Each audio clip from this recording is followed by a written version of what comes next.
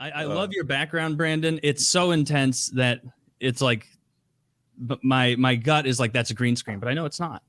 Yeah, you know what? The green screen works really well. Like there's no clipping at all. Like it's really kind of nice. But yeah, you can grab stuff right off the back. You don't have a Dragunov back there, do you? Yes, right up there. SVD. Yeah. Nice. The Papa Shah, is that Filato? The PPSH? Yeah, it's currently got a MP40 magazine magwell in it because I put it in for a video and I couldn't figure out how to get it out. It is stuck, so it's just it lives there now. So Brandon, I'm a little mixed.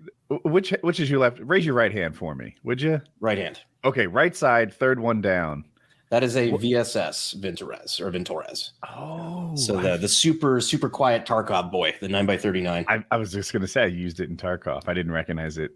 What is the absolute worst gun behind you? The one that like if you had to get in a conflict, you're like, fuck, not this one. I'd rather have a knife. Yeah. Ew, Jesus. Well, probably the RPG because it's demilled. So that one that's not absurdly useful. No, that's an impact RPG. You have to hit him. Yeah, it's more of a bludgeon. You know, it's a big steel tube, so you'll still get some shit done. What is the short one near that white plaque? Sort of diagonally. The short one. So there's a white plaque. Yep. Yeah, and then diagonal. Nope, just to the corner of it. No, or the other way. That's the fun one though. Yeah. Oh yeah. So the 1887 model 1887, and then just the It's so like these video games are based on real guns. It's crazy, right? They made the Terminator 2 gun in real life. Dude, speaking of the RPG, that just made me think. A friend of mine, like 10, 11 years ago, was in Afghanistan. He was a Marine, and he had some very intense stories. And he was telling us one time when he has some drinks, he'll talk about it a bit. And one of the most traumatic things he said he saw was he was on patrol, like 20, 30 yards in between everyone as they're walking through. And he said that they started getting shot at and they saw like RPGs coming in. And he was like, there's no way to predict RPGs. Like you just don't really fucking know where it's going to go. And he said at the time, like they'd had an issue with like RPGs being shot at them and not exploding. Like they weren't blowing up, the insurgents, whoever was shooting. Good problem to have. Good problem to have. The guy, he told me the guy 3 people in front of him, so like 90 yards in front of him, RPG came in and it hit him. It didn't explode, but it hit him in the quad. And it like tore into his, basically destroyed his entire like quadricep, just ripping it apart, just mechanically. And he like, when he told me that, he's like, dude, like you can confirm this. Like this was a story. Like in the military, I was there for this. Did he survive?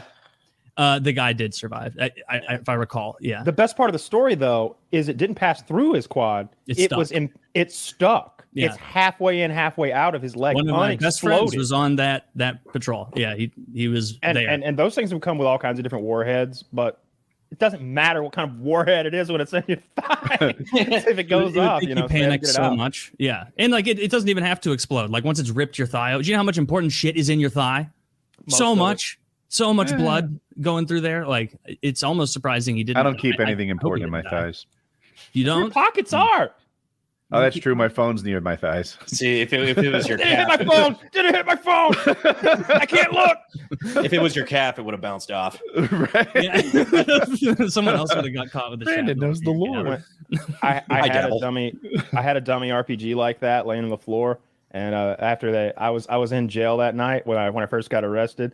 It's like 3, 4 in the morning, and they come wake me up, and like you got to go through a whole thing to get out of your jail cell and into a room with normal people. There's shackles and shit, and door gates moving, and I finally get out there, and the feds are there, and they're like, "Hey, the RPG warhead in the floor, what's the deal with that?" I was like, "It's not real, it's rubber." He said, "Okay," turned around and left, and that was it. It was the most brief because they were just like looking into my room. It was the room where I used to record, that blue room. Yeah. It's just laying on the floor in there. But they were freaked out. They didn't want to mess with it. It's amazing how many people... it looked like a piece of rubber, though. That was true, I assume? It's not real. Of course, they didn't have a live warhead. Oh, like that'd be wildly out of character. It would be wildly out of character. Like, I mean, that was my goal, was to make my own, right? That's why I wanted a Type 10 and FEL and like all the bits and bobs. But no, that was a chunk of rubber that I bought at Knob Creek. Yeah, it's amazing how much those people, like even in the ATF whatnot, don't know about like the launchers and explosive side of things, or especially like the average person. So a buddy of mine was filming a music video, and he wanted me to help him out, and they basically had their own bit of like a nightclub cordoned off for filming his video, and he's like, "Could you bring your AT4?" I just, AT4 once you fire it's a tube, it's not gonna, you're not gonna be taken out. AT4 is like an American RPG, yes. Yeah, it's kind of it's a good bit bigger tube, but you've probably seen it in Call of Duty and a bunch of other stuff. But I just bring the tube there, and it's very obviously an empty tube. But the people who owned the bar or the club or whatever, we asked for their permission, like, hey, we're going to be bringing this in, everything's safe, blah blah blah. And they were like, yeah, that's cool. Just don't fire it. And I'm like, excuse me? you thought this was no. This is a tube, ma'am. But they were, they were just going to send it. They were like, oh yeah, just that's fine. Just, keep it on safety. Yeah. They were way cooler than you thought they'd be. They're like, all right, promise us. That you won't do this. We're not only shoot it towards windows. Nah, he got us with the goddamn fingers crossed clause. He fired it right into the woods. Yeah. What is I see all the time, and I get such a kick out of you engaging in gun debates and everything online, correcting misinformation with all that. What is, because you're so close to it, what is the gun take that gets your goat more than anything else, that when you see, you're like, these fucking anti-gun people? There's a couple. There's a lot of misinformation out there, but the big one is it seems, and it's some of the easiest stuff to correct too. It seems like a lot of the people that are spouting anti-gun stuff on the internet say like, there's no reason for a civilian to be able to go into a gun store and buy a fully automatic weapon. I'm like, well, that's crazy, because you can't. That's not a lot. Like, do you need that on Accidental Ally? What's up? Accidental Ally. Yeah. Subreddit. It's like the hoops you got to jump through, and like Kyle knows, like the shit you have to do to have access to this is insane.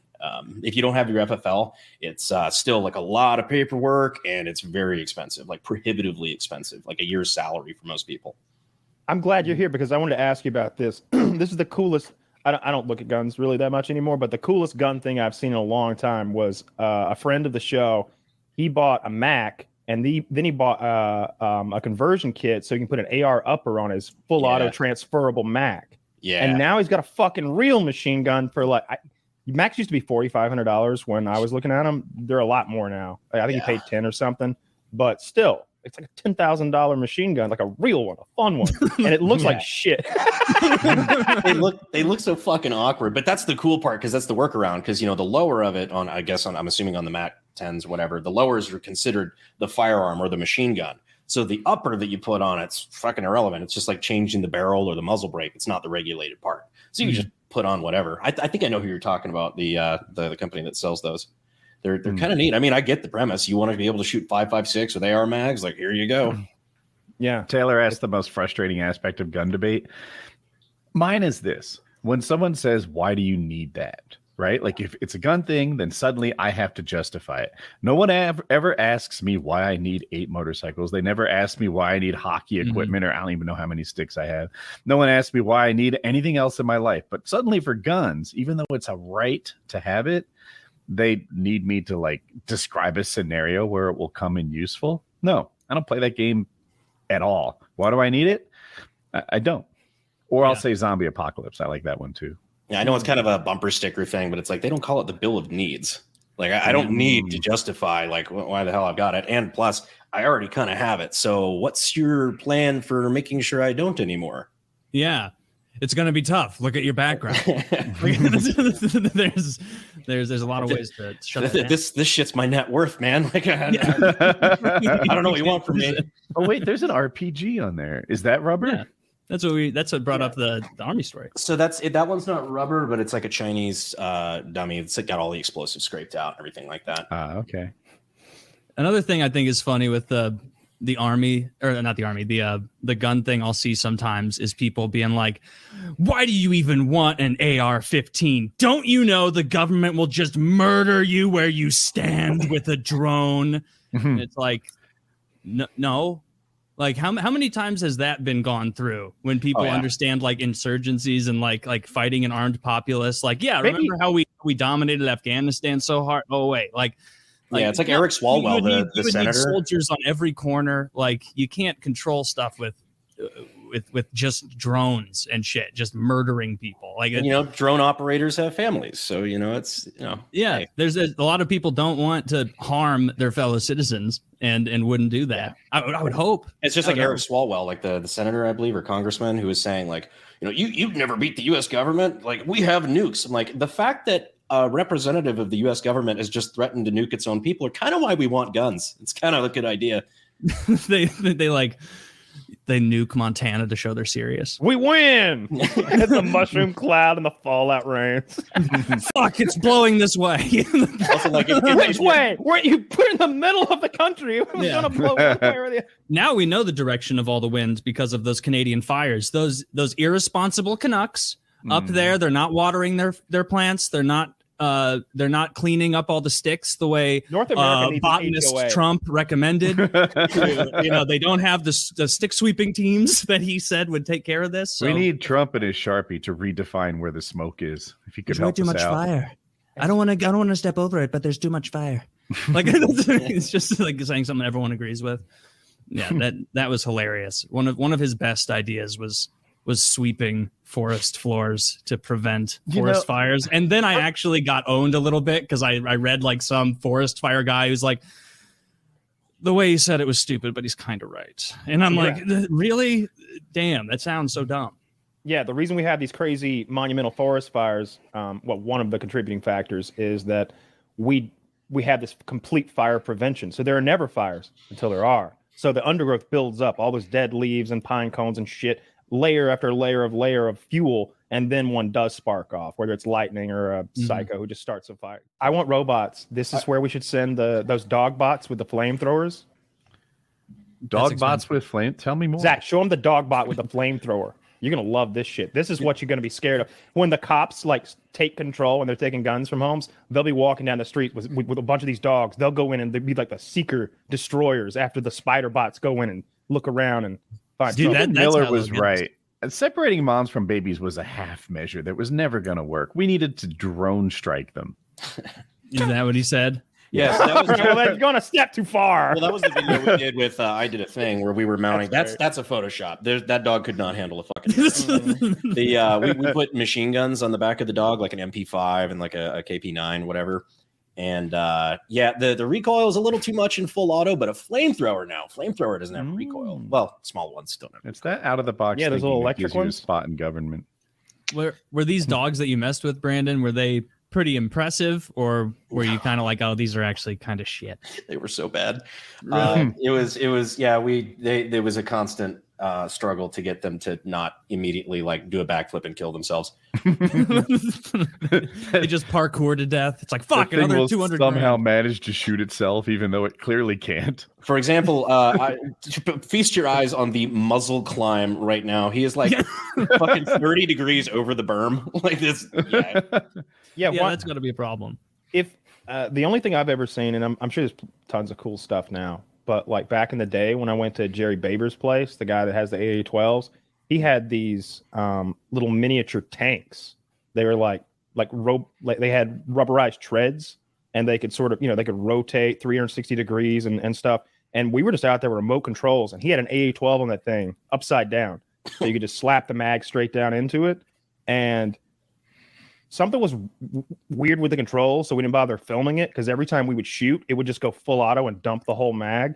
And it made it look so janky. But he was like, "This is the future, boy. This is what'll be killing them in the next 20 years. That and my drones." And he had these drones that had machine guns on them. He had AR pistols, like 2 or maybe 4 on a drone. He had all sorts of silly shit. He's kind of like Tesla. He was seeing stuff before it was happening. That guy can't be still alive. Nikola Tesla? No, he's dead. No, Jerry Baber. Oh. The thing that's crazy about the drone stuff too is that we were going to do a couple of videos. We were going to do one like the Ukrainian like drones, because I got a friend who's got his FEL and everything, so he's got hand grenades and whatever. But we were going to do the Ukrainian drone drop, and we were going to do one where they've got flamethrowers on a drone. I thought for sure that's easier legally speaking. No, as it turns out, anytime you put anything on a drone, as far as like weapons, flamethrowers, or anything like that, the FAA gets really mad. Yeah. Yeah, it's like a $25,000 fine. Did you ever see Richard Ryan's video that he did like a decade ago? No, but I've heard you talk about it. He took it down, I think. We were at the time, we had this I don't know who was paying us, but some like movie video game company. We both got contracts, and him doing his drone video was endangering my contract. I was in a field being like, why did he do that? He made a drone that drops an explosive that I don't think it was LiDAR. It was it pings the ground as it falls so that it air bursts above the target. Like way more sophisticated than what we're doing. They're doing in Ukraine. This is like 10, 12 years ago or something. It sounds like a Richard thing. On YouTube. It was a drone dropped improvised explosive using, I think, plastic explosive, and it air detonates at like 6 or 12 feet or something. Whatever he wants it to. You can program it. It was crazy. He took it down, I think. And that got you in trouble, or almost did? They were like, oh, we don't know about paying YouTubers to make videos now. And it's like, and you're like, no, please. Meanwhile, I'm in a field with like a bunch of mannequins dressed up as colonial soldiers or something, and an old timey cannon. Yeah. Like, did I shave my head for nothing? Did I shave You should have shaved your head instead of the bald cap. They had a number from me in which I would have shaved my head, and they did not meet it. They got the bald cap number. Yeah. When I would pitch things, there'd be tiers, right? This gets you that. This gets you that. This gets you all of that. And like the final like number was, I'll just go ahead and shave. I think I was gonna get the tattoo. I think I said I'll shave the head, get the tattoo for this amount of money, and the hair covers it up. No, it doesn't. Does he have a tattoo on his head? Yeah. Well, not on his head, on the back of his neck. The Agent 47 or whatever from the Hitman. I remember that. My only exposure to those games was your video. I've never literally me too. They hired me, and I'd never played one before. I had to go play a bunch of fucking video games. Brandon, I wanted to ask you, because it's big news. You talked to the ATF directly. Yeah. That's incredible. How did that go, and what was the impetus of it? I want to know all about it. So I got reached out to participate in a field hearing against the ATF. So basically, they just do that. Members of Congress will do these field hearings where they ask for expert witness testimony. In this case, it was like firearm shop owners who'd been shut down, and my goofy ass for some fucking reason. So they had me come down and talk to them, and it was your favorite congressman. It's Matt Gaetz and Marjorie Taylor Greene were there for the the testimony. Two winners. Oh yeah. You know what? I'll take my friends where I can fucking get them, man. Yeah, you got to be looking for allies in that room. You're like, Lindsey Graham, whatever, man, sure, like hop on board. But it's like, you know what? There's a lot of stuff about certain things that they've done that just very performative, and whatnot. Was it Marjorie? But was it her who had the campaign ad of her Tanner riding a car? That sounds like something she would do. It was either her or Lauren Boebert. Like one of them for sure. Tanner riding a car with a Barrett. In a campaign. Lauren Boebert is much better. She's much more attractive. It's insane to be. Yeah. Well, first of all, Lauren Boebert can get it. Yeah. But it was funny. The people on Twitter saying like, as a brown man, Mr. Herrera, how did Miss Green treat you? I'm like a normal fucking person. Like what the like? Just it's kind of funny like how much the propaganda. Like we were told that she hates all Mexicans, and she won't even make eye contact. She did talk with her hands a lot. It was Marjorie Taylor Greene, Kyle. You were right. Yeah, it was ridiculous. So they were asking you if she hated you because you have like a Mexican parent. Like like she was asking if like they were asking like how did she treat you like a normal fucking person. Well, she asked for landscaping tips. she asked what my availability was on Thursday. The route the yard's getting a little rowdy. She snapped at me when she wanted my attention. She snapped at me. Can you imagine how rude that would be? She thought I was the green room person at first. It didn't help because you kept answering like, "See, yes, Miss Green, yeah, definitely." No, like, yeah, I like God. I am a huge fan of God. No. No. Mr. Gates noise here. It's noisy. So that was. Were you intimidated at all talking to those bigwigs? A little bit. It wasn't too bad. It was a prepared statement, so really it was just like, okay, can you read for 5 minutes without fucking it up, and then answer a couple of questions. So it wasn't too bad. It was pretty neat though. It's neat to have the opportunity to do something kind of more official like that instead of just bitching on the internet. Well, you're doing more than rounding up to 100% of people like protecting gun rights. So hell yeah, 2 thumbs up there. When you give blood, your body has to reproduce all those red blood cells, right? Yeah. How much energy does that take? I wish it took more. Said this before. It's not as much as you think. It's like in the hundreds of calories, not in the thousands. You're also you're not taking much blood out. I think when you give blood and you like blood. Okay, well that's not nothing. Yeah, that's a lot. Yeah. Okay. Like 10% of my blood or something. I don't know. 15%. Well, because I was always thinking, because I through like the American and whatnot, doing like the really nice like blood panels and shit like that. Before I thought like, oh my god, like 17 vials of blood, like that's so much fucking blood. And then I look up how much is in your body. I'm like, oh, I'm a bitch. Like this is all in my head. When you donate, I get fucking faint when they take it. Like I had never given that the Merrick panels, like he's talking about. They need a vial for everything. And you've been sitting there for like 15, 20 seconds, and he's been pulling and popping these vials out of your arm. Like the needle's stuck in your arm, and he keeps sticking vials to it. And when he sticks it to it, the blood audibly makes a hissy like splash noise against the other side of the vial. And I can just hear.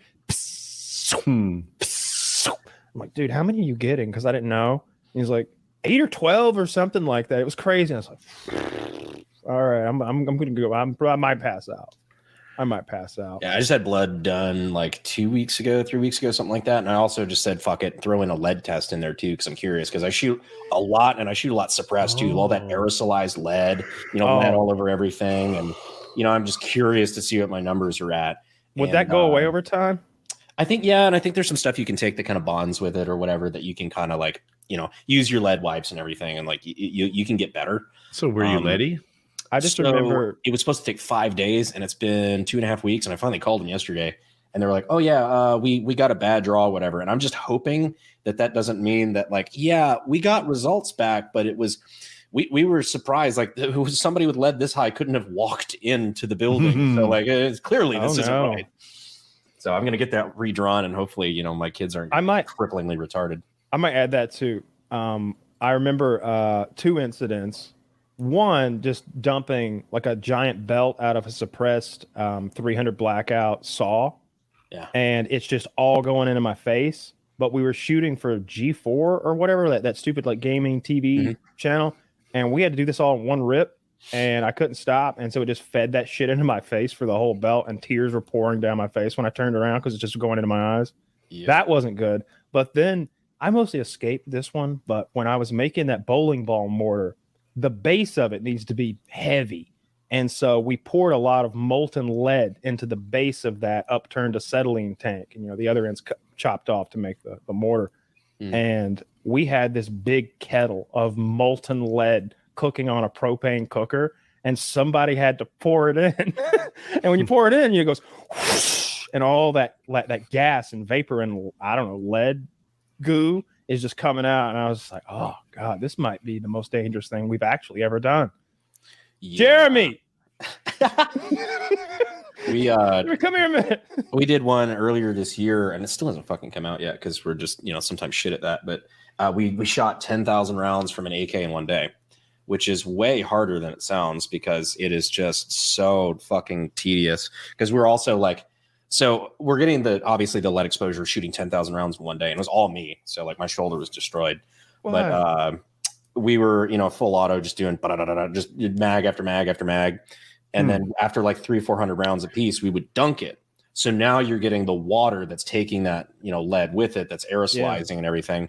And then it started getting later in the day. So we were worried about, the neighboring properties and such. So we added a suppressor. Now that's getting dunked and blowing all that lead and shit back in your face. And after that, like I remember blowing my nose and it was black.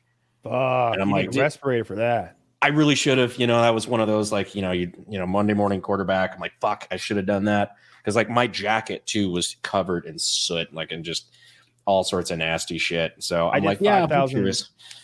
I did 5,000 rounds through a minigun with no ear pro. Oh Christ! Why? Why, dude? Did you forget them? Yeah, and once you start shooting, you know it's $1 a round. You can't stop halfway. We're filming. I linked that shit up, dude. I wasn't gonna stop. Oh God, dude, I've done that accidentally with 50 cals.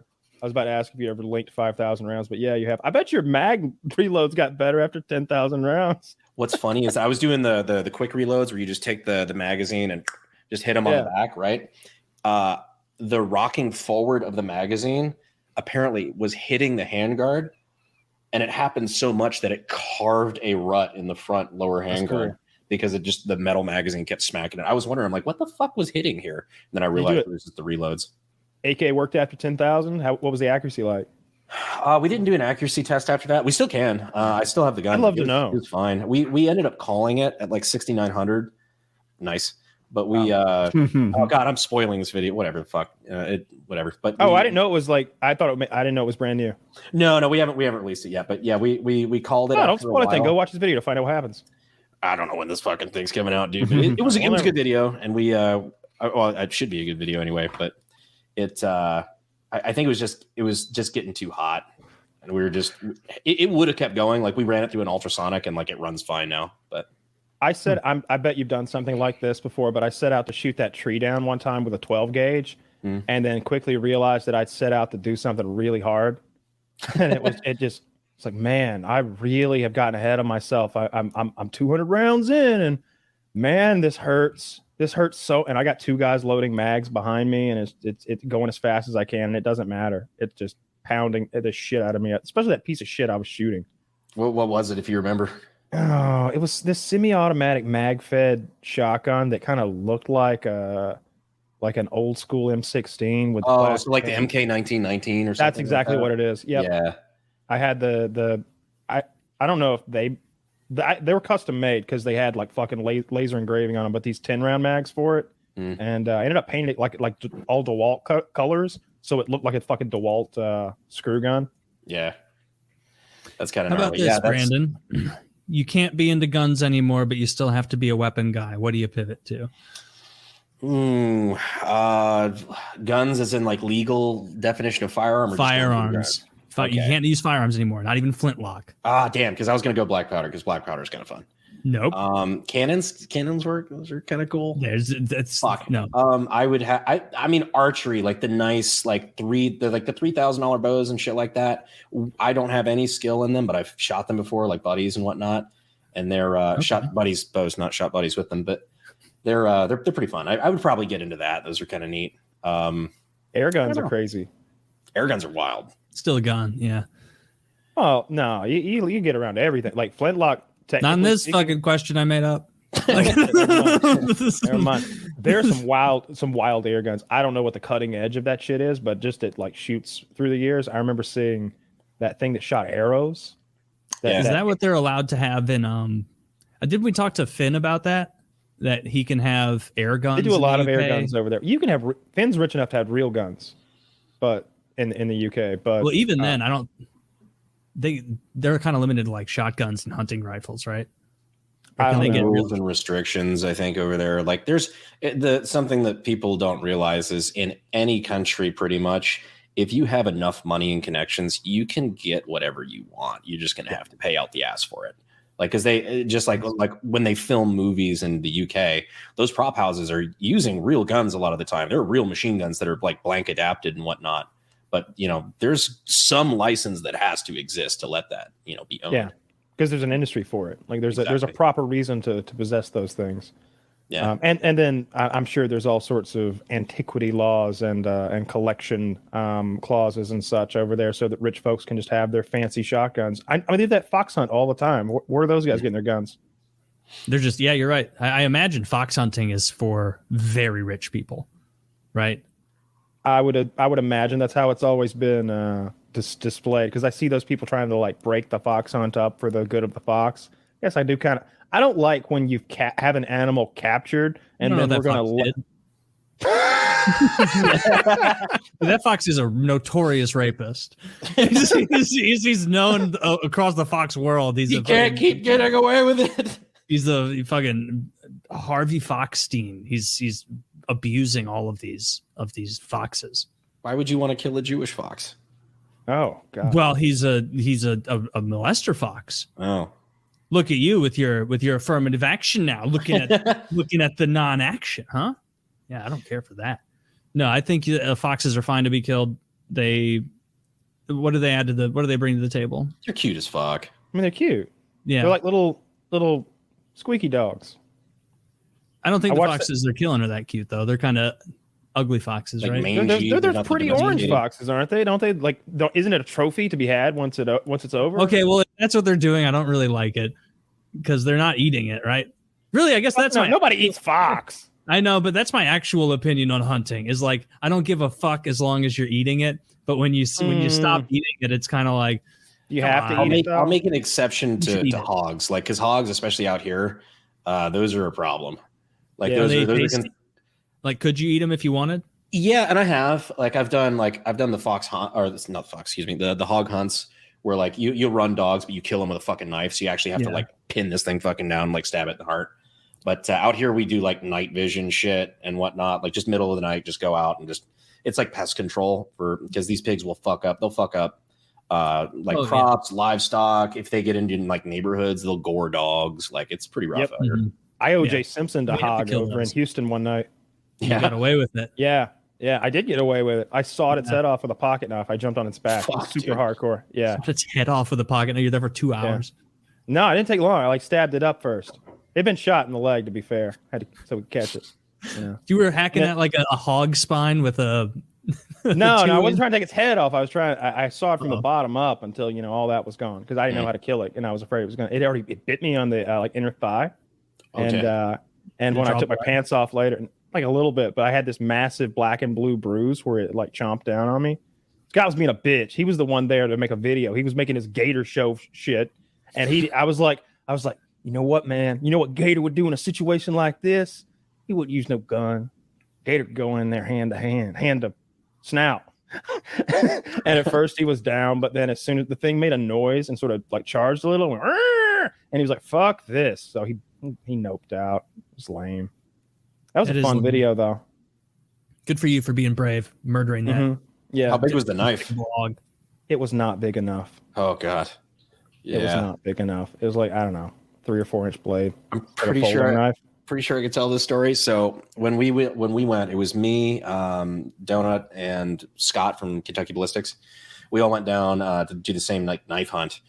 And when I got mine, it was like 250 pounder or something like that, 250, 300 pounds, something like that. So stabbed it, died pretty quick. Like, cause if you get right in the heart, like under the armpit, it's that nice, good red chunky blood. You can tell you get that arterial blood. So like it bleeds out very quick. And it's, it's relatively speaking, when you're talking about hunting, like pretty quick way to kill the animal. Yeah. Cody, when he got to his, yeah. See, it was a big motherfucker. This was like an angry one that they were like, oh yeah, that one. I'm glad we're killing that one. That dude's a piece of shit. Like he's an angry nickname. Old man. Yeah. Yeah. Like the guys who were running like the reserve or whatever, like knew that one. They fucking hated him. Like he had taken a shotgun. El Diablo. Yeah. Like they found there was buckshot in his fucking shoulder and those little armor pads when they scarred veteran took apart. But yeah, he jumped on there and went to stab it. And I'm recording him too, because like for his video stuff.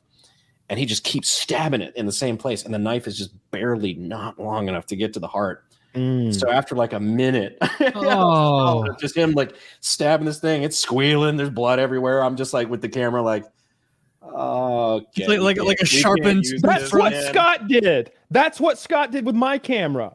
I'm still mad about it. So he prison shanked him like 15 quick stabs with a shallow knife. It was way more than 15. Like he was sitting there trying to twist and find like something that would bleed. Eventually the fucker died, but like it was it took a little minute. This guy 5,000 cuts. Quite too angry to die. Yeah, I didn't know they did that. That's pretty cool. I've heard of people using lances, and I always pictured like a really cool modern spear. Like an 8-foot, 6-foot spear, but going in with a knife is even cooler. Although, usually knives that are meant to, I don't know, kill a pig are what you would think of as like, what do you call that shit that like mall cops use? Like ninja like that mall. No. Yeah. I mean, like the cat, like mall ninja shit. Yeah. You know, like, but you'd actually want a knife that was meant to like stab, like a dagger or something, I guess. Yeah, it was a big ass Bowie knife, like maybe. Oh well, never mind. Long. Jesus Christ! You know what you could use for pigs is get one of those shark knives, where you stab and then you hit the button and it like kills it the CO2 or whatever. Yeah, you could probably kill the hog very humanely with that. Or it would just be messy as fuck. You just put it in, it just fucking sprays everywhere, just chunks of pig. Have you ever used tannerite on hogs? No, but I fucking want to.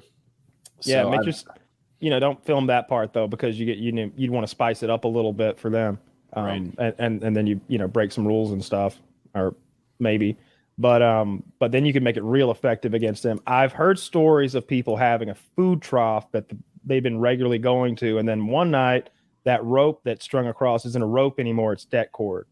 That rope that they've been sticking their heads up under and is on the back of all of their necks down a line is deck cord, and they. That's rad.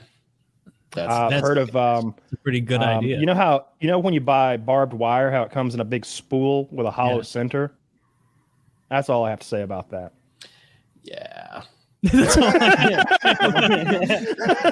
At what point we had one of those spools of deck cord that we ran out. We were doing like a demo course or whatever, and we just blew up 500 meters of deck cord in a straight line just to see what would happen. You can see it. As it turns out, what happens is you set a lot of grass on fire. That was, we had to do a lot of stomping. How much does that deck cord actually explode? Like, how close would you have to be standing next to the cord exploding to get hurt?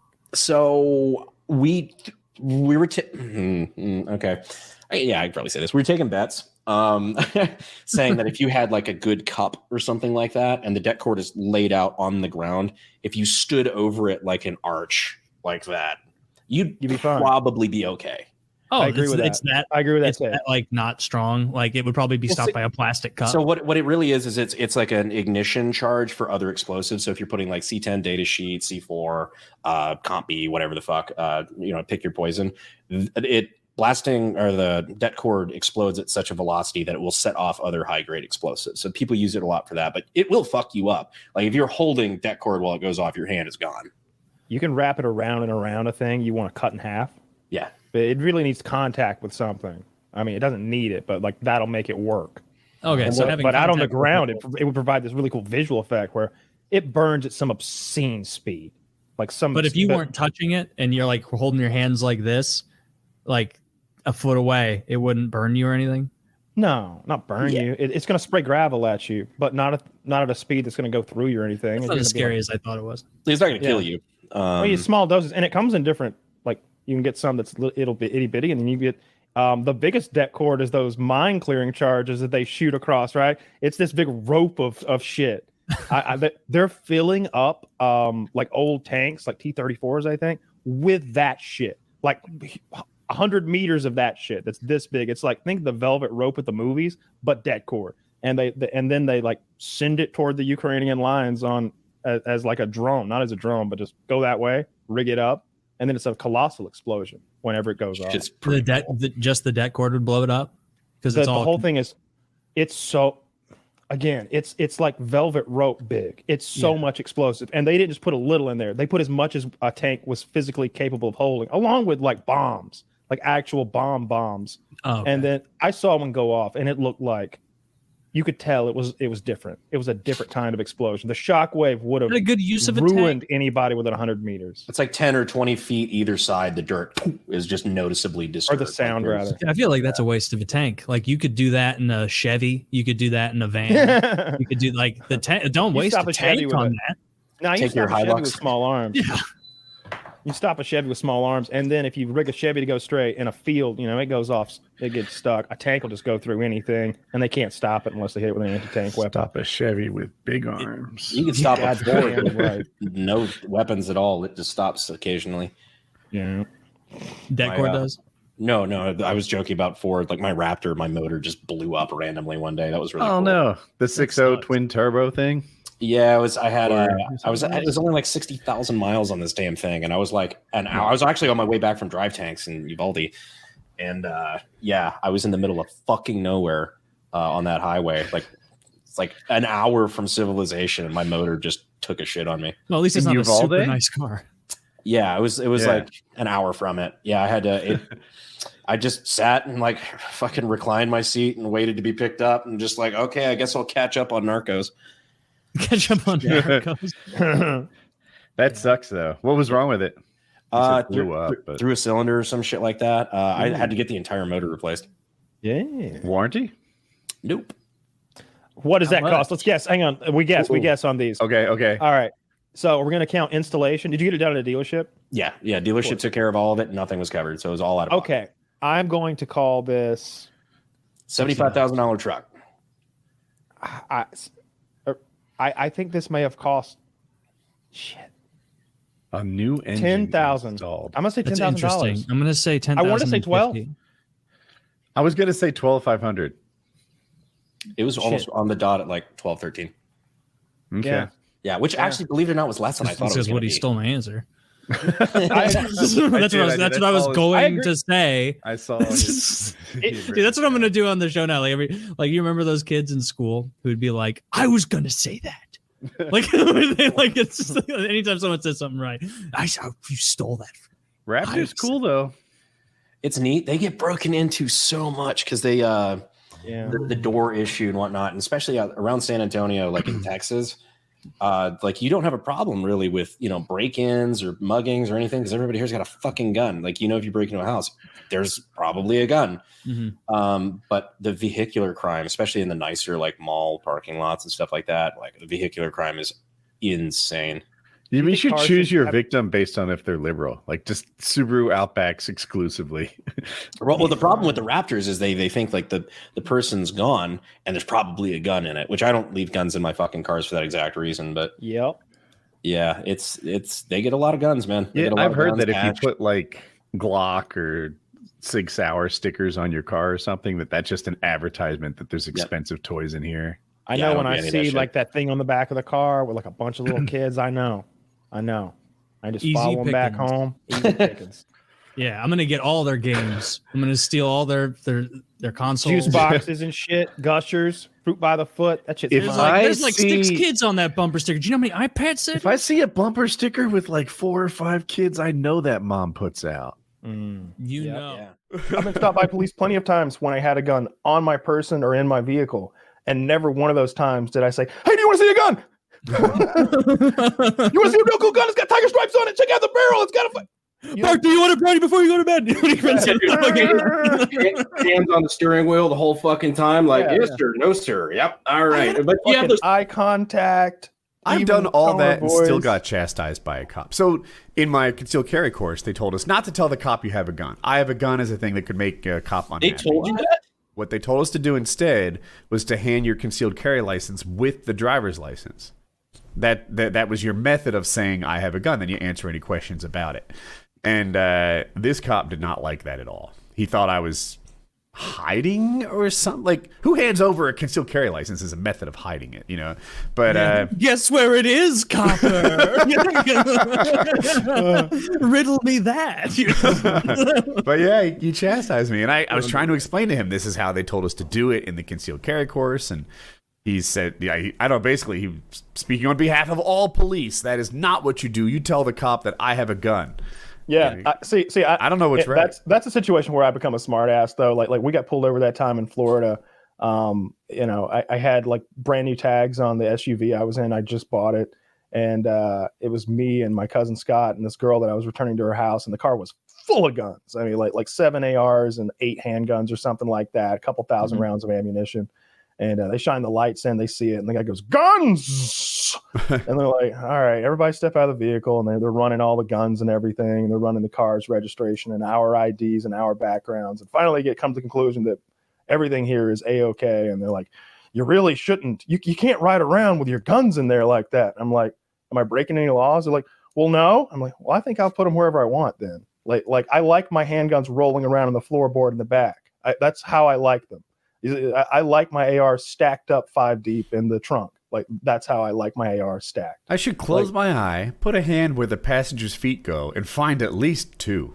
That was the situation, 100%. And it was more so because Scott was in the back seat, and when we got pulled over, he didn't like the fact that there were guns like stuck between the seats, like almost in a drawable position. So he started pulling them out of there and pushing them as far away from himself as he could, which meant the floorboards were full of handguns. And then he's just sitting there like this, like terrified. He never does well under those situations, under the bright lights of police flashlights.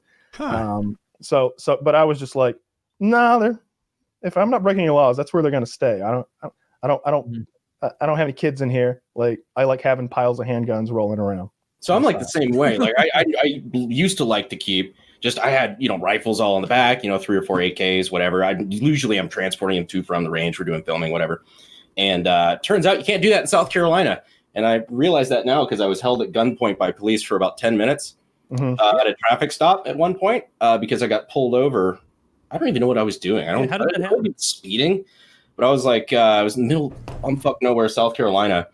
And I get pulled over by Officer Tren. And he just like jacked fucking 55-year-old. And I'm like, yes, sir. Like I have a concealed carry permit. Yes, I am carrying. I do have guns in the vehicle, like being as compliant as possible. Yeah. And he sees puppy and he sees he sees one of the guns, I guess, at the floorboard.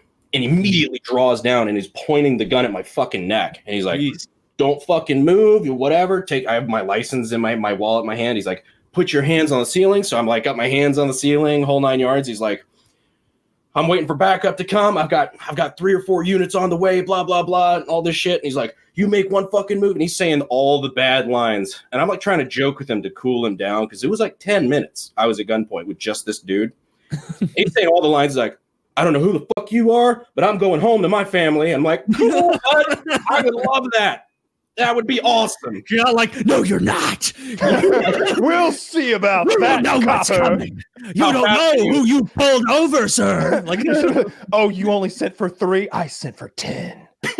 But like, I was making jokes and shit because I'm just like, well, I appreciate your trigger discipline. He's just trying to cool the guy down. Like, hey, I'm not a shithead. Like, I'm trying to go visit my parents. But yeah, a couple officers did show up and they kind of like figured out what the fuck just happened. And I was kind of like, yeah, homeboy, is he okay? Like, everything okay at home? Well, blah, blah, blah. And they're like, well, technically, yes, you were violating state law. His whole family died in a fire 3 years ago. And it's like, oh no. He was crazy the whole time. His whole family had just died in a gunfight yesterday. No, but apparently they had apparently it was against the law the way I was transporting. I was unaware of that. It was perfectly legal in North Carolina. I just crossed state lines, and they're like, yeah, but I kind of could hear it in their voice. It's like, homie should not have pulled his gun on you and kept you at gunpoint this whole time. So we're very sorry. Please get on your way. So I'm like, all right, well, at least that's cool. I'll take it. So they acted like he was kind of the Spurg of the group. I bet like when they got the call from like Officer Tren, they're like, another guy's being held at gunpoint. We got to go. Let's hurry up. Let's hope he's alive when we get there. Oh fuck yeah! Like that's the 3rd one this week. Oh, and his name's Herrera. Fuck. I'm going back home to my family. Oh, I'm sure you miss your wife Samantha and your daughter Jessica. Just like taking a guess on this. Your head blown off. I was doing a bit. Sorry. No, I'm not very funny, but comment section tells me all the time.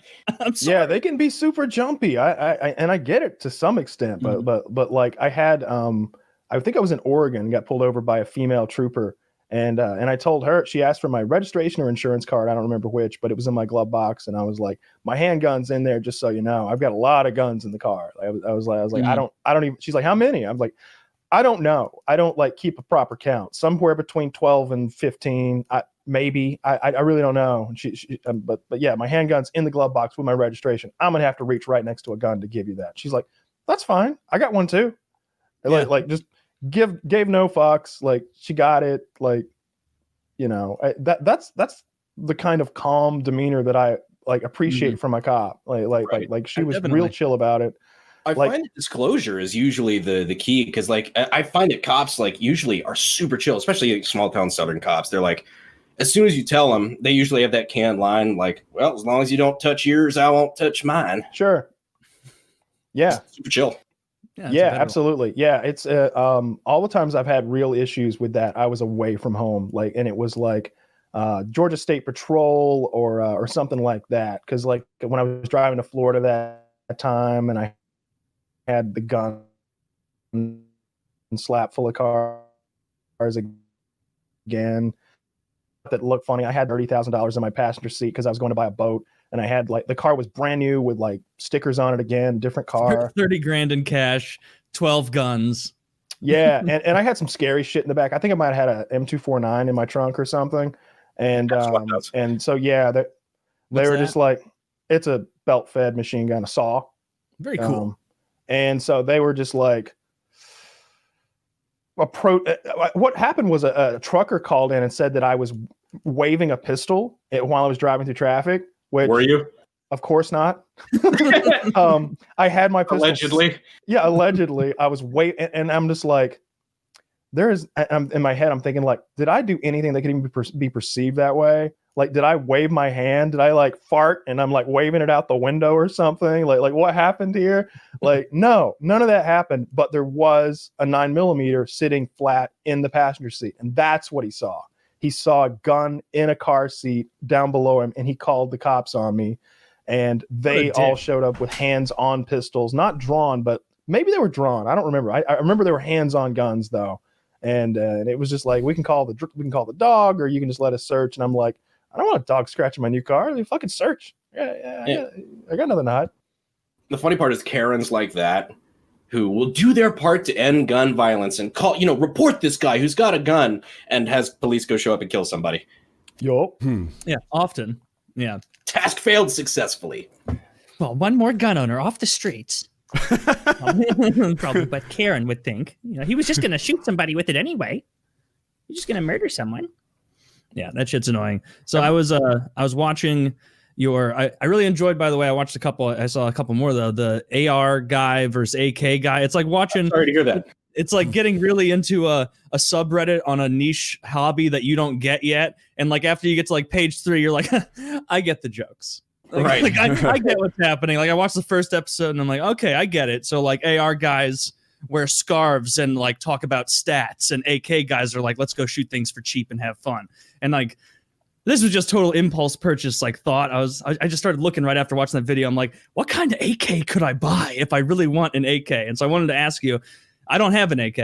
If I wanted to buy one, what kind? Where do I look? Treat it like I don't know a thing. So American stuff is usually pretty shit. Like not American built stuff, but like American fully made here. They cut a lot of corners. They do a lot of casting, a lot of just really dog shit manufacturing, because they're like, oh, it's cheap Russian shit, whatever. The Russians and the Soviets took that shit very seriously. Like they have very high end like forgings, and it's very strong metal and everything. And without getting too technical, like a lot of the overseas stuff, like Arsenal, very good brand. Arsenal, Bulgaria, Saigas, all the Russian shit's really, really good. Then you get American shit, which is like, oh, it'll detonate after 2,000 rounds if you're using hot ammo. It's like, yeah, that's not awesome. I bought an American AK. I didn't know any better. Oh, I'm sorry. Dude, I was like, ooh, it's an AK, but it's American. So, twice as good. Yeah, I'm like double good. No, it's more like multiplying to negatives or something. I don't know. I think I fucked that. Let's say it's not like that at all. I don't know. I was opposite of multiplying two negatives. Great C students, so you're out of my take. Maybe the Americans are positive. I don't know. One negative. But in any case, it sucks. It jammed all the time. I think I asked Kyle to look at it. He didn't have a solution. I'm not sure about that. I definitely took it to a gun store and was like, hey, this is like, do you want it as a trade-in? I hate this gun. And they're like, no. You're an excellent salesman. Yeah, well, I didn't. Yeah, good point. So anyway, my gun sucks. They suggested removing some piece of rubber to make it better. Oh no, you have an IO. I do. Yeah, I think so. Oh, honey. Is that a really tough one to have? Awful. I've actually toured their facility, and they threatened to sue me after the video I made. Really? One of my earliest videos on YouTube. It's just awful. Is there any way to make it not misfire? You can send it to me. I can completely demill it and replace all of the parts and rebuild it, and then it might work correctly. So he'll make you a new gun and send that new gun back. We can probably save like the furniture and the trigger group. I don't like the furniture. Well, we could definitely save the trigger group and the screw. Kyle gave me better furniture, and I decided that the AK wasn't worthy of the furniture. The furniture is like the wooden part for anyone who doesn't know guns. And I was like, man, I really like this. It's almost reddish purple, or I don't know, really appealed to my sense of style. I thought it was cool, but I'm like, this gun is not worthy of this outfit. You can't have it. Yeah, I never got too much into AKs. Whenever we would buy AKs, it was always to convert them to full auto. So I just buy the cheapest Wasser 10 I could find and make a machine gun out of it. But I never had those Wasser 10s would just go and go and go. I never had any issues with them. You guys have me hoping for a Biden gun buyback program, right? You have to explain that one a little bit. He's not going to say. I can't find an idiot to buy my gun, but maybe Joe Biden's that man, right? Maybe he'll buy my AK from me. Nobody else will. I don't think he's going to go, we were doing a buyback and it's only for shitty American AK. It's an AK. You'd think they'd pay top dollar for that. It's got A right in the name. Yeah, just wait for a local buyback. Wait till Chapel Hill's doing some sort of crazy, get these dangerous guns off the street. You're like, absolutely, $200 Best Buy gift card. Here you go. Can you negotiate at a buyback? I don't. Yeah. You know what? Here's how you negotiate at a buyback. You put up a picnic table right in front of the buyback and outbid them.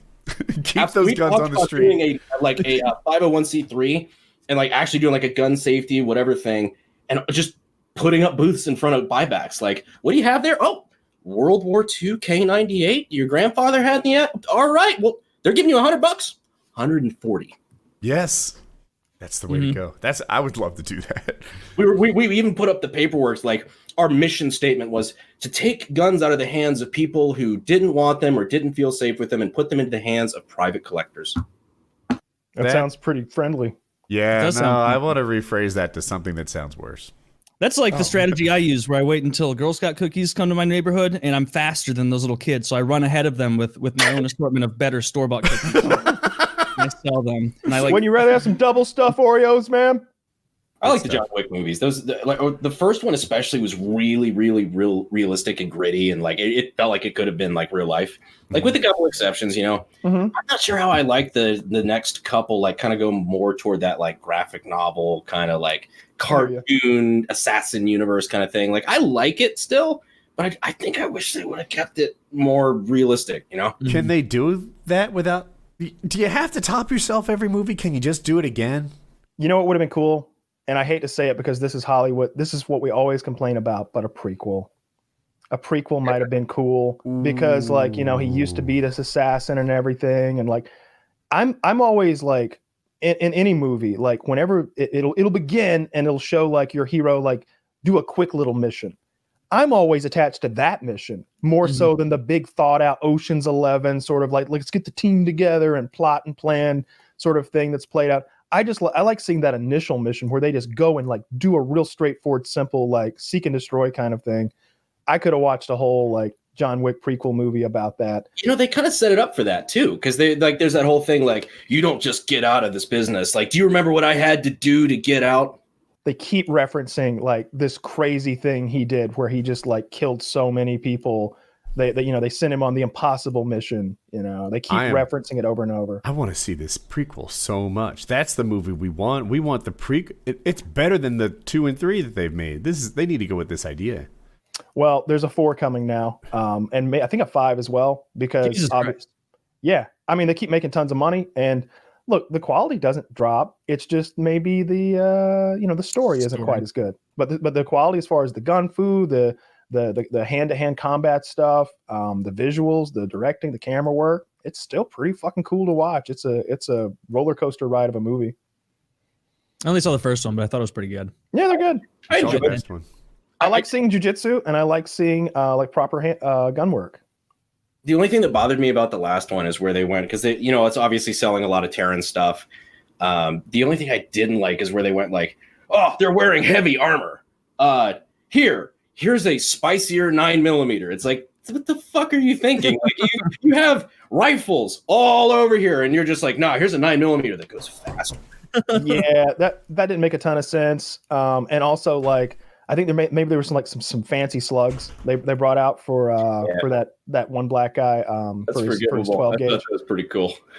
I liked that a lot more than the hot 9mm stuff, because it's like, I mean, it's still a handgun. Like, it's not even one of the more powerful ones. Like, you couldn't maybe get a 10mm out there with some AP rounds. Like, maybe I'll care. I don't know.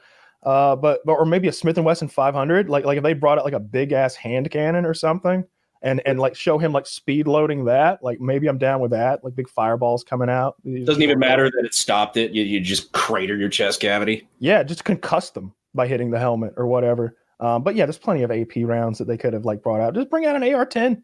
I don't know. There's plenty of shit. Or what if he brought out a short barreled Barrett or something like that? And he's doing that like, would have been fucking dope. He's like loading that thing fast and just dun dun dun dun dun. Yeah, I think it'll. So I got a call that. So we obviously couldn't do it, but like they had asked about using.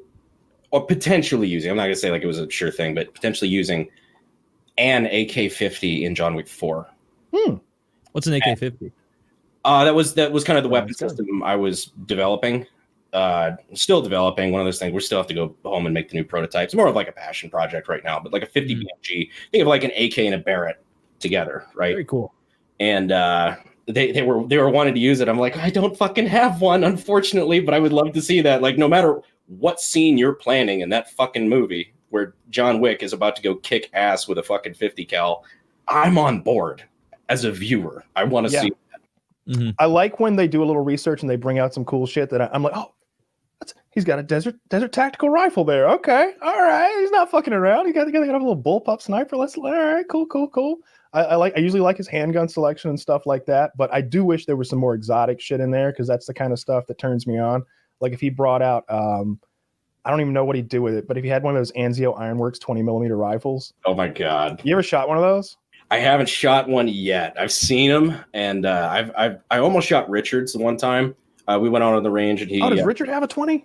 I think so. Well, he had it in the back of his van. I hope it was. Holy fucking shit! Yeah, I didn't know he had one. They're like 17 grand. That's not awful. It's not awful, but it's not. Well, it's not a concealed carry piece by any means. Yeah. I'm thinking like a Barrett M107 is like 14 grand. So I'm like, okay, for a 20, all right. You can get it for 10. Yeah, Richard, I could have. They'll sell them to you for 10. Gotcha. But in any case, that Anzio Ironworks, for those who don't know, it's a 20mm bolt action rifle. 20mm, I'm pretty sure, is what the F-18 fighter jet shoots as its like machine gun round. Like 50 cal is 12.7mm, and we're talking about 20mm and way more powder. Like the whole thing is like way bigger like weapon system. Yeah, this is enormous. It's 6 feet 8 inches tall. The different variants are different lengths. I could barely pick the goddamn thing up. You know, it's like 110 pounds, the one I was playing with. Jesus. And you know, it's not like a 110-pound barbell. It's a rifle, so it's balanced funny. And heavy, so you can't just like stand like Call of Duty and just hold it out, you know. I don't think I attempted that. I like it, but the barrel is super long, like it's above my head when I've got it sitting on its buttstock next to me. And I've shot 2 of them. I shot Anzio's down in Florida. His place burnt up. I don't know if you know that. Like his. I heard about that. Yeah, some people broke into his shop, his factory building, whatever you want to call it, and he had. I don't remember the exact amount of. Is it 25 Bradley? Is that the stuff? I'm not sure. The stuff it's the Bradley fighting vehicle, whatever it shoots. It's 25mm or something like that. It's like this explosive chain gun shit. Anyway, he had, call it $3 million worth of that in his building. And so they break into his building, probably trying to steal guns or whatever they could lay their hands on. And then they realize they're on candid camera. Well, the DVR that's recording them is in a vault, like not just in a safe, it's in a vault. Yeah. And they just see wires going into like armor. And so they're like, well, guess we burn it to the ground. And so they burnt this place down. And of course, he doesn't have his ammunition insured. So it's like a $3 million loss on that's unrecoverable. And then the building and every gun he owned, all of that's burnt to the ground. So at the time I was working with him, he only had like his show gun, the one he was like taking to SHOT Show. And so we shot that a little bit. But he didn't even have a scope anymore to mount on the thing, because I don't think a standard Leopold is going to stand up to the recoil. It's going to fucking shake the bitch apart. So I had to go up to like West Virginia to a guy who actually just had one and was friends with Anzio and shoot his. It was suppressed. And this guy, I don't remember his name, but he was an author. He had written many of the reloading manuals that I was like, I own your manuals. I was like, they're on a bookcase at my dad's house. Like his name, we've Robert? been using this, huh? Robert? Oh, I wouldn't remember this guy's name at this point. West Virginia, mountain dwelling. Yeah. Scary guy. You know, that narrows it down. Older gunsmith who writes a lot of books. Yeah, that would describe him pretty well. But I shot his 20 prone, and my shoulder clicked for 2.5 years. Like I've only shot 2 things that actually hurt and kicked hard, and one of them was his 20 shooting it prone, because I'm not good at that, and I didn't have my shoulder on it properly, and my shoulder clicked for 2 years legitimately. When I would like just do something like this, it's click click click click. Jesus like, Christ. Why'd you do it prone instead of sitting down? He didn't have a table to put it on. Like we're just in his backyard shooting the thing. And again, it weighs like 100 and something pounds, even more loaded, and with a scope on it and everything. It was something with recoil. It can actually come off the table pretty easily and just fall over. It's a ton of recoil too. It's a gargantuan fucking gun. Is it for anti-material stuff like armor piercing? Yeah. It's not meant to be a bolt action rifle. It's something it's just a guy. Like it'd be like if one of us was just like, hey, what if we just made a gigantic bolt action rifle? Well, what bullet would we put in it? Well, what do fighter jets shoot? Let's put that in there. Like, fighter jets shoot. Yeah, that's literally what Hellfires. What are you thinking? like it would. It don't have to be like registered as a destructive device. It's a DD. Yeah. And then the other thing that I shot that actually hurt was what's Bob's first name? Dangerous, I think. Dangerous Bob. Dangerous Bob. You know Dangerous Bob? I don't. I know people who run into circles, but I have never met him yet. Yeah, like Ira Sellers and all those guys. Dangerous Bob. That's what Dangerous. Yeah, that's what they call him. You'll notice he's missing a little bit of one of his fingers because he blew it off depriming 50 BMG shells. And whenever I'd mess around with him, it seemed like his favorite shit to play with was explosives and flamethrowers and big bore guns that he'd make himself. And I don't remember exactly what he'd done, but essentially what he had done was take like a 20 gauge single shot breakdown shotgun and make brass for it, and then load up big bore rifle shells for that. So he had I'm making up numbers here because I don't remember the specifics, but let's just say it was shooting a 900 grain bullet, 1,600 feet per second or something like that, and a breakdown shotgun that weighs 2.5, 4 pounds, somewhere in there. This light ass fucking, like chest, like wooden stocked 20 gauge, thing you'd see in a pawn shop somewhere for $100. Something meant for a quarter of the recoil. 1/10 the recoil. It kicked so fucking hard. Every time I would shoot it, I would like, all right, well, can't flinch on camera. So I have to lean into this motherfucker and squeeze and just take it. And it's the equivalent of like telling some big professional boxer or something to hit you in the chest as hard as they can, but you can't flinch or move. You just gotta be like, all right, do it while I try to look badass. And my shoulder was black and blue. Oh, my friends, this is pretty intense. I would lean so far into it, like my front knee would be bent almost to the ground, like all my weight, 95% of my weight is on my front foot. My back foot is just barely touching the ground, and it would rock me all the way back. It was awful. It was awful to shoot. I think I shot it 5 times. What video was that? I don't even know if we used the fucking footage. It was one of those days where we were in Tennessee, messing with a Bofors gun and a flamethrower and some M240 Bravos. Where we shot 5 things in a day, and it was the flamethrower video that I did where I roasted a pig, and the pig had little pipe bombs tied all over it. Oh no, that was the mannequin. They had a mannequin with little pipe bombs all over it, and then I roasted a pig and pretended to eat some of it. Yeah. Wait, you pretended? Yeah, I didn't cook a pig with napalm and then eat the napalm. I just put some ribs that I bought from a barbecue joint on the back of the pig. You couldn't tell that? Fourth wall. No, it's fucking gag. Fourth wall destroyed. My childhood. There are people who still believe he's Russian. So there are absolutely people who thought that he was pulling meat off of a flamethrower. I mean, I made it look like I was. We had like a nice, delicious rack of ribs attached to the back of that roasted pig. But yeah, I wasn't going to eat pig I had cooked with napalm. Yeah, it's not safe. Probably not. Going back to the recoil thing, at one point I had, I really only had recoil fuck me up one time. And it was one of our 50 prototypes for the AK-50 had failed. So, semi-auto guns cycle a lot softer than just single shot guns.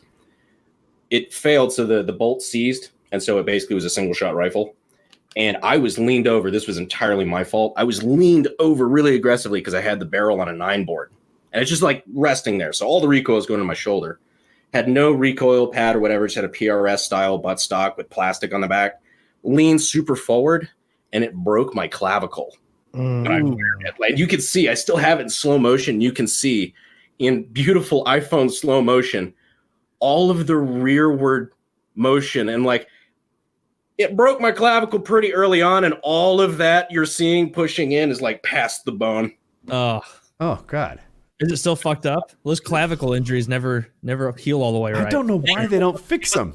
It wasn't fully off. Like it wasn't a complete fracture. It was just like it was fractured. Just cracked, so you're okay. Ah, good. Yeah, I see guys with clavicles that they don't put them back. Like so here's the bone, it breaks, and then it heals like a Z, a letter Z. Yeah, like and layer it on why top don't of you look? I broke my leg.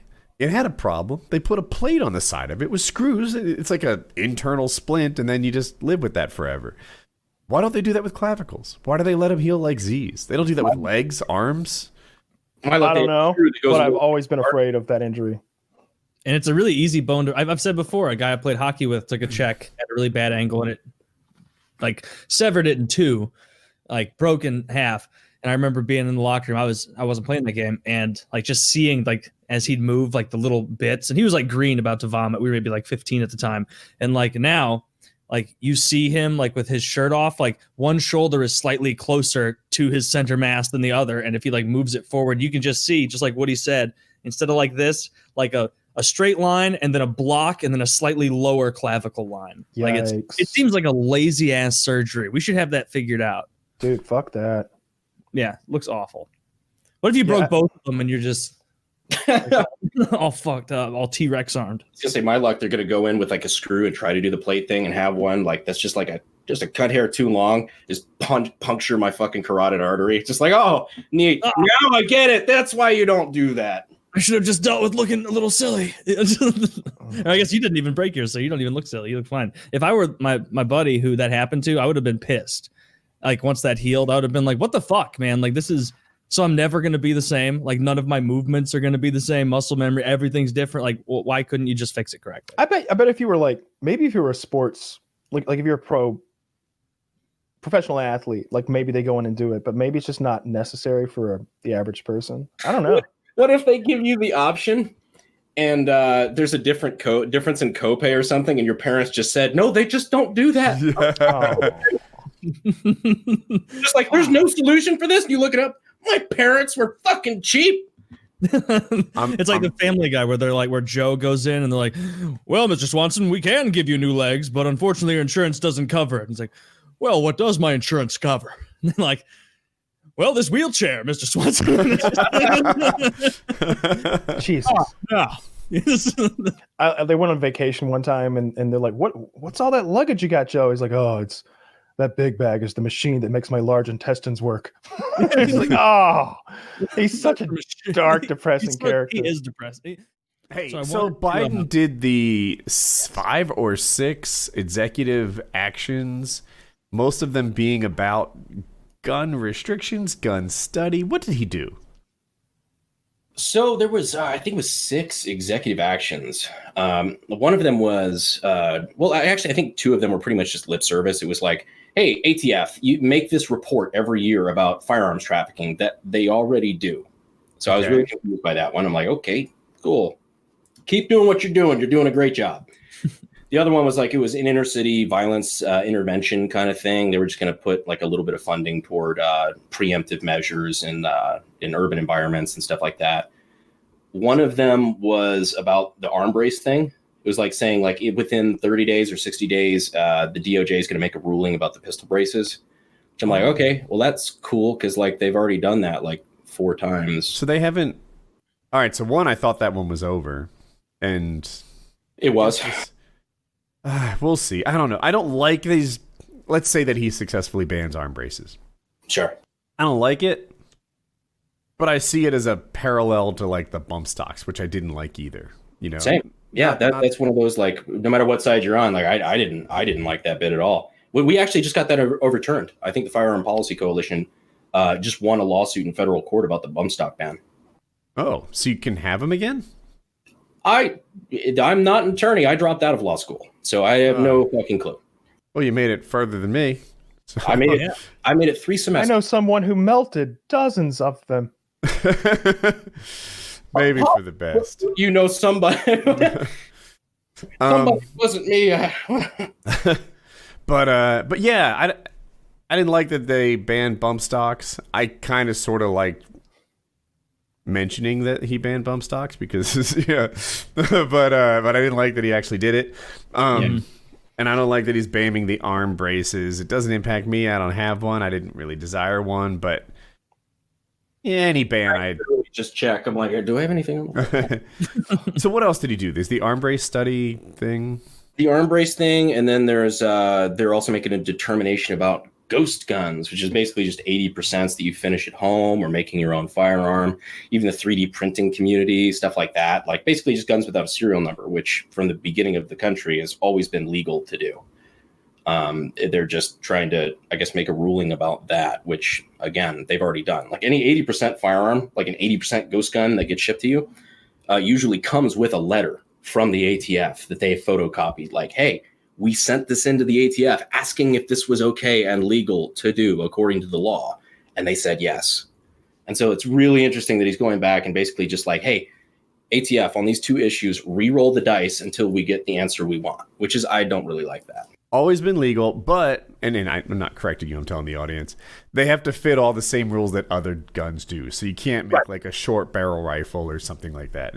You're 100% right. Yeah. You can't make a machine gun at home and be like, well, I made it myself. You're like, good for you. You're going to jail. Yeah.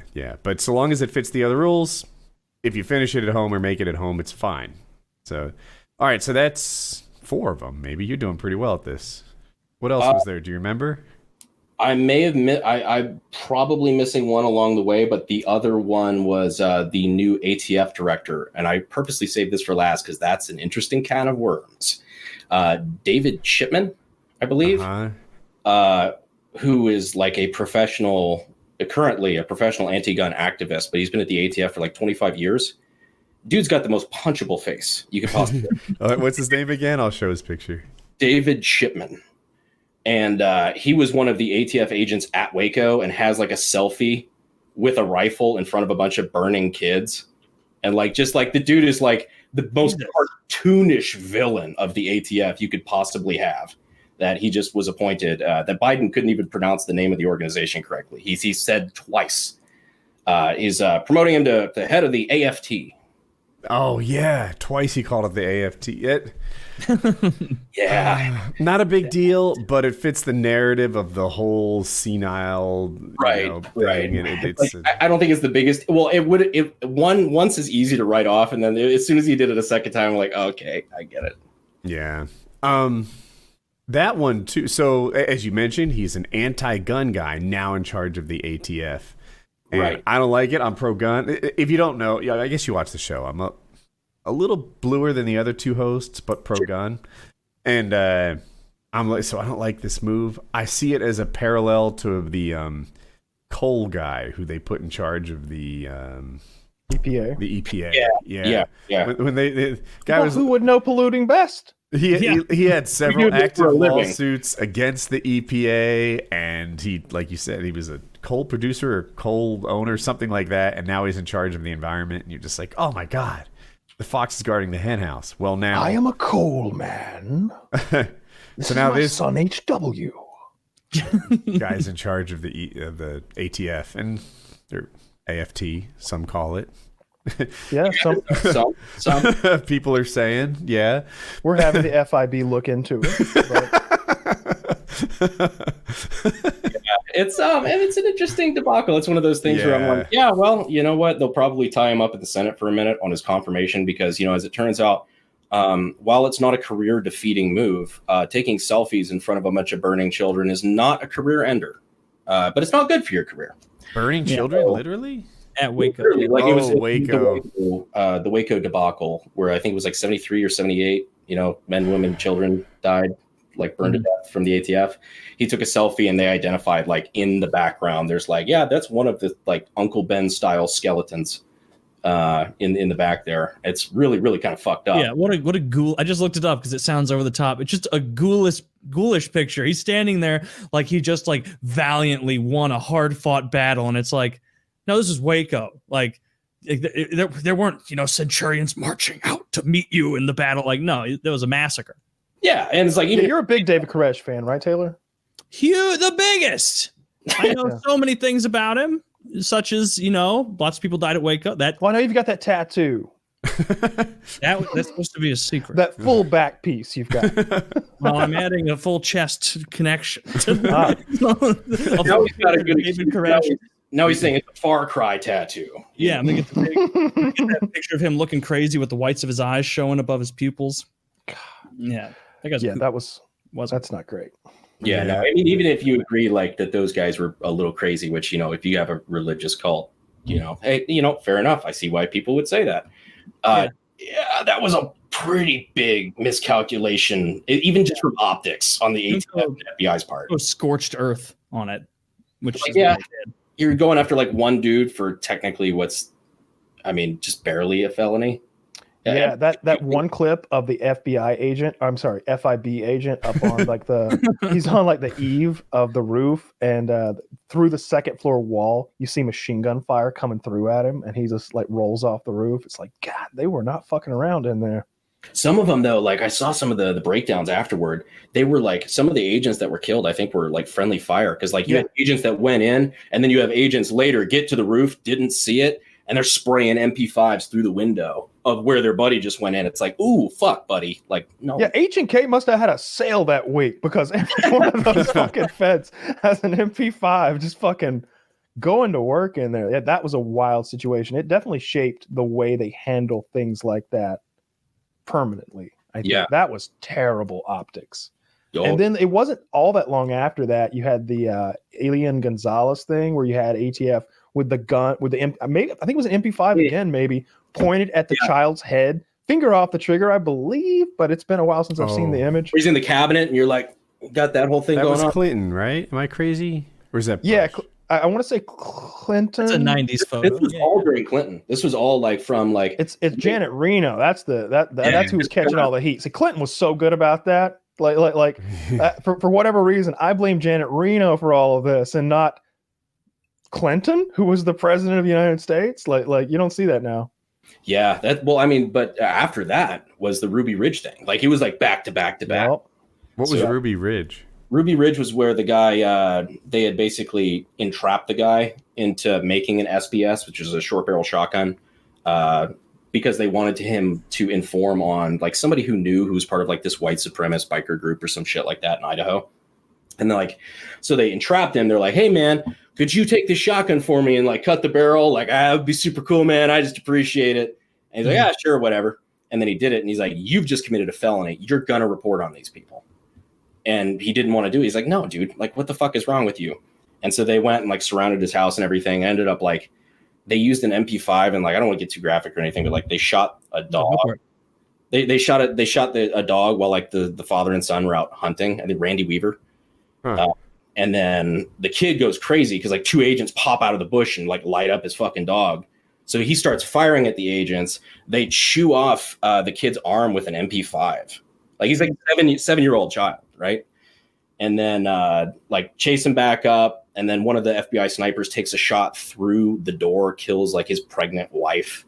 Like it's a whole fucked up situation. I haven't determined if this is bad yet. Did the 7-year-old resist a little? Was he asking for it? Did the cop yell taser?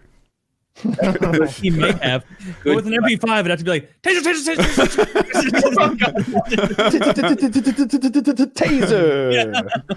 taser. Yeah, that's fucked up. I didn't know all those details about. God, if I were still making videos, I would make that video where I'm shooting machine guns going taser. A little less forgiving of that stuff these days. Yeah, we just like 2 strikes. We had 2 strikes going on at once, and if we didn't get one of them removed, I would have had 3 in a row. Wow! We had our channel removed. Like, what they hit you for? Yeah, what'd they fuss about? A couple different videos. One of them that really pissed me off was German machine guns of World War II, which is one of our most popular videos. It's like 4.5 million or something, but like they claimed it for hate speech. I'm like, I went to Drive Tanks, which is just a firearms museum, basically. We didn't talk politics. I didn't say anything you're not supposed to say. I was just like, hey, let's shoot all these German machine guns of World War II because there's a bunch that I think are really cool. And they flagged it for hate speech, and that was our 2nd strike. Like, that's really confusing to me. That's outrageous. Wow. Yeah. It's not like you were there like, and this is a tremendous German machine. If it had been a little better, might have brought the Third Reich to victory. Now on to the shooting portion of it. It's like you weren't. There was no swastikas. There was no heiling in the middle of the video. Like the only thing we used like German music, but we were even careful to not use the period music, like anything referring to Reich or whatever. We used like things that were close, that didn't have any crazy lyrics. Like we even translated the lyrics to make sure there was nothing. Now we were wearing Klan hoods, of course. You have to get bogged down in the fucking details. You translate the music. It's like marching through Poland, killing the Juden. La la la la la la la la. Wait, is that the Russian theme? Victory music in COD 4? That's dark. My favorite part is like I think the original like national anthem of Germany, like Deutschland, Deutschland über alles, is referring to all these places. Like it's basically like ours, like, you know, from these mountains to this ocean. Yeah. Just like it's from the lakes of Minnesota. Yeah, but like when you realize, like, wait a minute, hold on, you pull up a map, you're like, these aren't places in Germany. Mm-mm. they're referring to like from the beach. They used to be. It's like, whoa, hold on. Just go take like a World War I song. Nobody's mad about World War I. As it turns nobody out, cares about the Kaiser anymore. Yeah. They had the spiky hats. That was a good look. They shouldn't have gone away from it. I love the spiky hats. Yeah. That you can attack. Well, I don't think they were made for attack. It was more for aesthetics, but you could. I think they were made for attack. And in my head, obviously you'd use it to like bash someone when you take it off and hit them with it. But I like to imagine that one German private who just like full on went rhino mode with it and was just charged in. I like to imagine that Taylor Look in at particular Dita. was a boss character in World War I with the extra long spike and extra thick helmet. Yeah.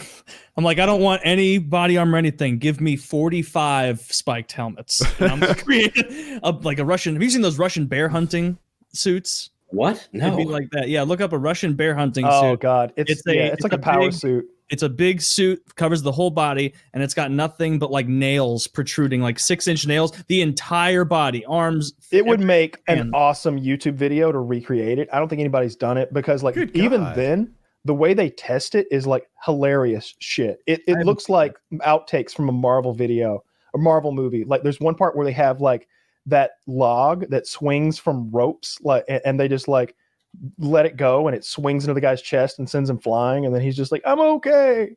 That's great. Okay. What the fuck? Mm-hmm. This is like Hellraiser. Yeah, It is crazy. like Hellraiser. It's pretty cool. Yeah, I wouldn't feel totally safe, but I'd feel safer. Definitely. I feel like if I fell and tried to catch myself on my arm, like I'd die. No, the other spikes would protect you. No, you just have a wounded arm and chest. It's like dividing by a negative. Of course, got I it. would have changed the entire plot to The Revenant. Oh, is this what you're talking about, Kyle? Project Grizzly, testing the different iterations of the suit, and it's a guy like in football gear, just getting abused. I think the suit is white. There's multiple suits. I haven't seen it in years. Different iterations. That's pretty fun. This is such a stupid idea. I've been in a bike suit before. That was pretty sick. Like that thing really does provide a ton of protection. But oh my god, this is so absurd. The one at 15 seconds is outrageous. It looks so protective, and then at 20, keep watching. At 25 seconds, they just start beating him with bats to see if he. If anyone wants to watch this, it's called Project Grizzly, testing the different iterations of the suit. Good God. It's HD video quality. Oh yeah, he does look kind of badass though, right? He does look cool. He's as big as a house. Then he gets caught at 45. Is it just me, or have they built in fake biceps? That may just. I thought so too, but it looks like it might just be a sheer amount of padding. Because they were hitting him in the arm with 2x4s with full force. See, if you took this idea and then you like mounted like little guns on the forearm pointed forward, and you had like a squeeze grip to activate them, so you could point the arms and. They push him down a cliff at 1 minute twice, and he is falling in a dangerous looking way. This is reminding me of like the Iron Man 2 scene where they're showing like the other people's attempts at building the fucking armor. It's exactly that. Yeah, dude, this hill they throw him down, it's ridiculously dangerous looking. Dude, the thing at like 1:25 when they hit him with a car, he goes like 20 yards back. Fuck! No way that this guy. Oh my god, they hit him so hard with this car. All right, so they take like an old like pickup truck, like a late 80s, early 90s pickup truck, and they put like a big chunk of wood on the front, like a wall, like it's a driving wooden wall, and they hit him going no less than 25 miles an hour. What a stupid project. So fun. I'd watch them do it. I'm surprised like some like B movie didn't like buy the suit from them just to make it their like